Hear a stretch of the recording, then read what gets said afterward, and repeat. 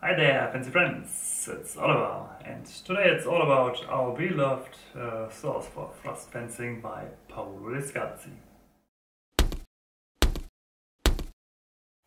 As you may know, I learned bastone genovese from Maestro Paoli, and this is a traditional martial art from Genoa. Why did I tell you?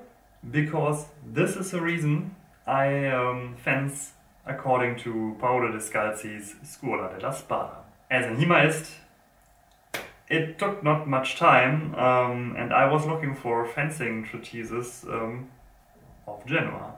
And the first I found was Paolo Descalzi's book of the straight sword from the 19th century. Descalzi may or may not be the best fencing master, and his system may or may be not the best system of its time, but I love it very much, and my students too, not at least because of its method to teach. The whole book is written in master-student lessons. It contains hundreds of them, and we are doing them for years now and still don't have finished it yet. The system itself is written after the French left northern Italy, and many fencing masters wanted to go back to the true Italian roots of fencing, so Descalzi did it too. But to be honest, whether he refers to Rosarola and Grisetti, there is some French left in its system. But if you lay some pictures of the guardians next to each other, you totally see the connection. Because it's Italian, we mostly use Italian foils to practice, not at least because the source tells us to use a fioretto. But it also shows some nice spade too. And I don't know if I could call it épée de combat, just because it's mid-19th century. In some place the blades are very long, so you could call it a very late transitional rapier. And in fact someone would call it a small sword too, but in Italy they're a little bit different.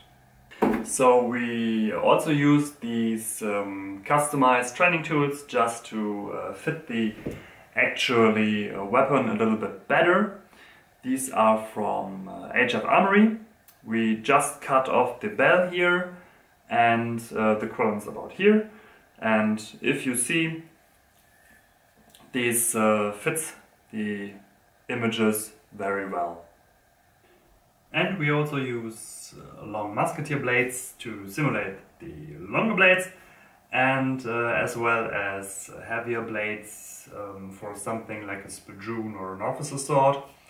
And sometimes we use a foil guard just to simulate a proper Italian small sword. You see, there are many possibilities, and that's good, because every variation of this sword features another aspect of the system.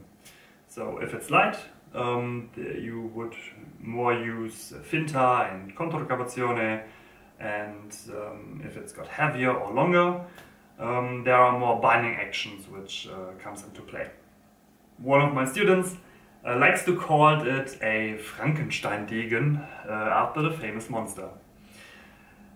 Yeah. Also, in the book there are plates which shows an Albertina model, which is a sword right behind me.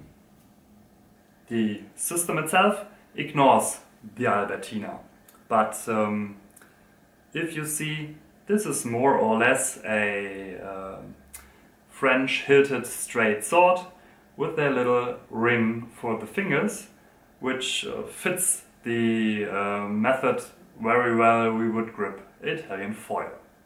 Surprise! So, what could you expect?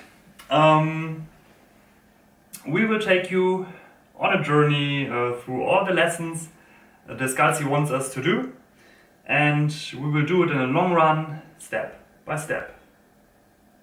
So I hope you will like it, and yeah, see you in the next video.